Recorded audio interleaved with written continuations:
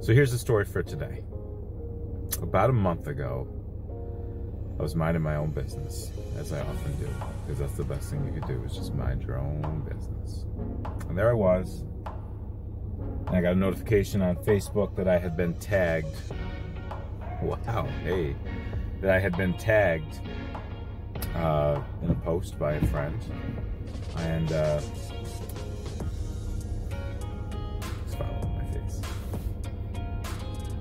I've been tagged in a post by a friend, and it was a for sale post for a yellow US90 out near Pittsburgh area. So it had only been up about 10 minutes. So the person posting was the son of the owner. He left his number, the father's number. So I called the father right away. And the father informed me that he already had somebody on his way to come look at the machine. I didn't know at the time if it was a 1970 or 1971. I needed a 1970 Summer Yellow US90. And so I said, well, I'm very interested. If something falls through, let me know. I'm not going to try to offer more or jump the line or anything like that. And he said, yep, no problem. Nice guy. Hung up the phone, figured that was the last time I was ever going to hear from that guy.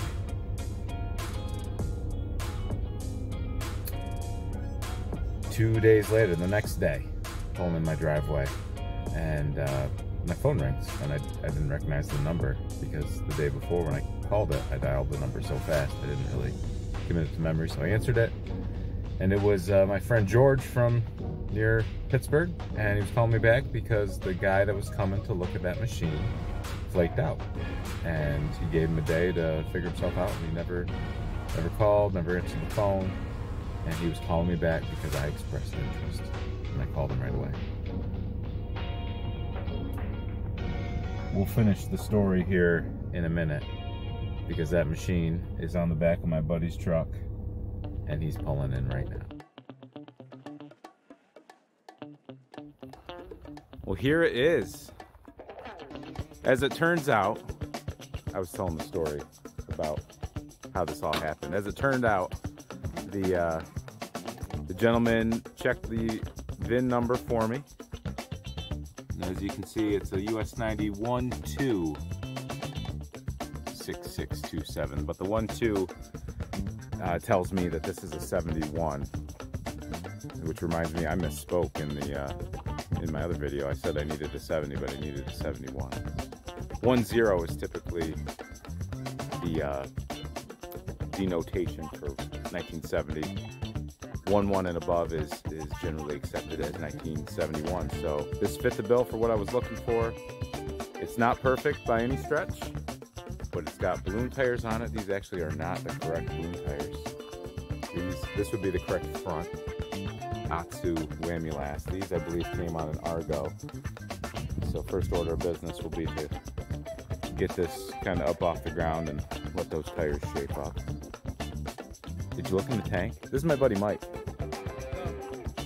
Mike has enabled my addiction a number of times now. This might be the last time, but we'll find out. So these are Firestone. The seat cleaned up nice. Is it hard? Not really, no. Crunchy right there. There's the metal behind it. So, needs some love. Needs a grab bar. Don't know if she runs or not. Wires are hanging out. He says it's got good compression. We always like what the seller says. We always take that for gospel. Yeah, carb clean. Well, we'll get her off, and then we'll get some better video in a second. Okay, Mike had to go. He was in a hurry. He's my good buddy. He lives about 4 hours away and has brought me machines from time to time that he's the one that notifies me of them and kind of gets himself into a situation where then I now want the machine and he's close to it, so he's helped me out. But we unloaded it. We put some air in this front tire, and the valve stems for these are way inside the hub, and that valve stem is leaking out around the valve stem, so the tire might actually be good. question will be, can I get a better valve stem in there? The recoil, it was not bolted on, and I wound it back up, but there's no springiness to it, so it is either heavily gummed up or has been put back together incorrectly. There's a proper way to wind those. I know there's a number of videos that show that. Maybe I'll show that. There's no grab bar. I don't know where that went. There's no toolkit. That was missing. These tabs, I don't know if any of you guys knew this, but this tab and this tab are what would hold the optional air pump. That's where those go. Motor's dirty. There is corrosion. Yeah, to recap that story, the guy called me back. I told him to take a picture of the VIN for me and send it to me. And if it was a 71, I wanted it. This machine was $800 as it sits. And it was worth that to me. I think it's worth it, for sure. But it was worth that because I needed that year. This was one of the last ones I needed. And he sent me a picture about an hour later, and there was the correct VIN. So I said, I want it 100%. And we worked out details. So my buddy Mike, I'd picked up an old Nighthawk for him. So he grabbed that from me. I gave him the money, and he drove down into Pennsylvania to pick it up for me. The tank, I don't know if I can get the camera in there. That's about typical. It's a decent looking tank. On the inside, I don't know what this discoloration is. We'll try to get that out. It looks like it's just a staining, some rust. The throttle is gone. That switch doesn't want to move. I noticed the gear select didn't want to move, so this thing needs some love. If you look, it might be hard to see without the fenders on it. This rear tire sticks out a lot more. That's because he's got all one side tires on for what the Argo that these would have come off. If I could speak, that would be outstanding. So this tire sticks out further because the offset is the same as this, but he's got them in reverse, so it looks funny. I have other tires that I might be able to mix and match and make it look not silly like that, and that's what we'll do. But I think to end this video, we'll just take a walk in my other room and show how all the blanks get filled in. This is a 1970 Parrot Green US90. I got this for free, but it looked a lot worse than this. It looks pretty bad now. That is a reproduction seat from Mike Palmgren at Vintage Motorsports, vintagemotorsports.net. That's just sitting on there. It's not bolted. I don't know that I'll put that on this machine. I might save that for a nicer machine, but that front tire I got from my buddy Brad Rye at Trike Fest last year. Trike Fest is coming up. It's really too nice of a tire for this machine, but it helped me get this one rolling. Those are some 250X rear tires. I put adapters on the back. It was only after I got the adapters on that I went to roll this, and I realized the axle is locked up. If I had to guess, I bet it's the brake drum. It's all locked up, so that one needs a little love. I will get to that. Show you the rest. This is the front tire that came with that machine. It needs air. It's been patched right here. Does it hold air? I don't know.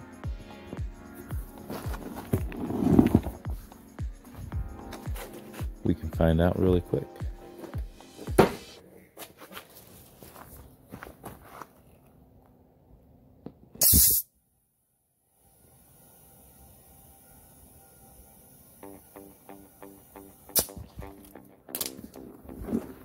No. splitting right there. See the dry rot. Well, now we know. Knowing's half the battle. That's what they say in G.I. Joe. So that other machine would look like this if it were a whole lot nicer. This is the one I picked up a few months ago from my friend Ben in Pennsylvania. It's a 1970.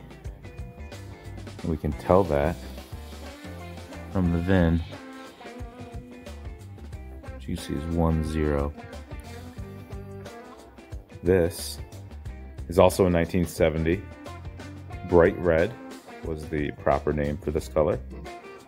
This came from my friend's collection, not far away. Another beautiful machine. This is a 72 Tahitian red. I think this is the third one I got.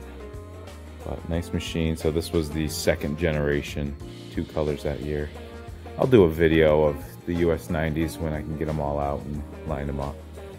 This is the first one I got, Aquarius Blue.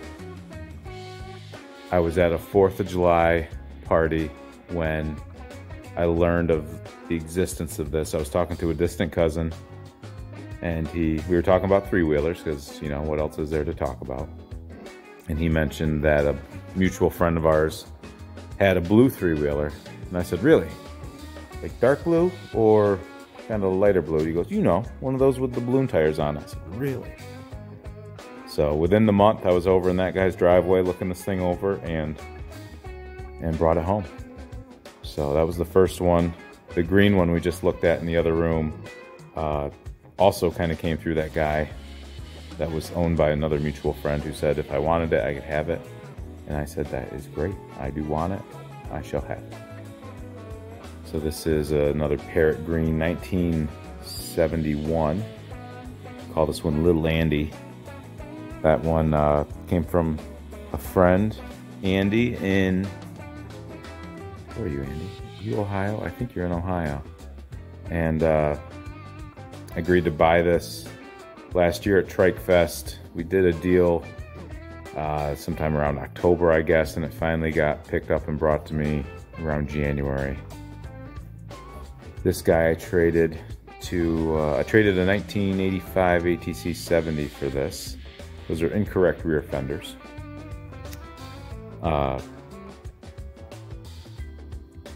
The tires leak down a little bit. I've not heard it run. The recoil, I need the piece that engages that. I have one, I just got to put it all together. This one's nice. Incorrect rear fenders, so I have another set I'm going to put on it that will make that right.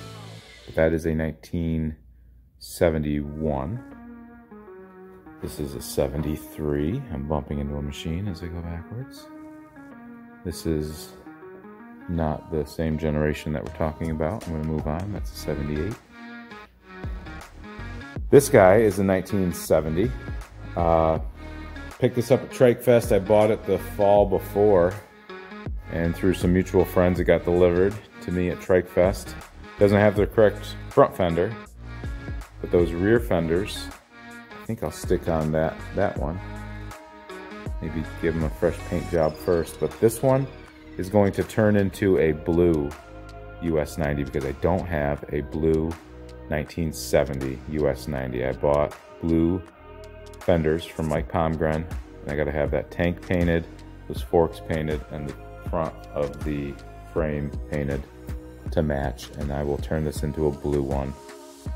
And I have some tires that I can put on it to make it look the part. This one is, what year is this one? I forget which one's which. I think this is a 73. My buddy Derek snagged this one for me. Got the lead on it, picked it up for me, and I picked it up from him. He lives about an hour away. He's a big hoarder now. This is a 1974 that I got kind of locally, 30 minutes away. Sat up on a shelf in a friend's collection, and finally he let me buy it. That's a 72 Mighty Green. So the green of the second generation is Mighty Green. This is Daytona Orange. Kind of getting into more about these than I intended to, but that right there is all the 90s, one of each color. So 4 the first year, 4 the second year, that's 8. 2 and 2 is 12. And then the 1974 is 13, lucky number 13. Now we've got one of each.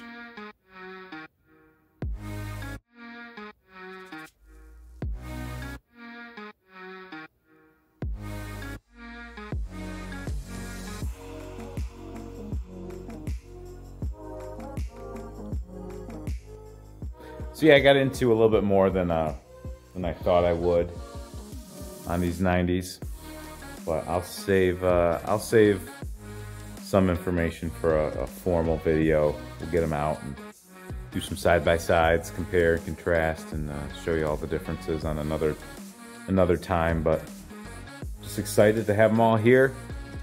I've officially picked my front lawn photo shoot date, so that'll be happening sometime in August.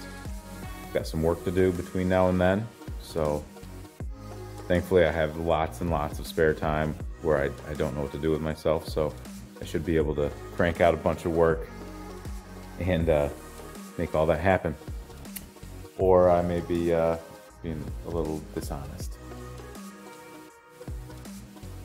I record with a gimbal, which sometimes is a little funny. That's all for me. Hope you enjoyed yourself. If you did enjoy this, please subscribe to the channel. Trying to get my numbers up.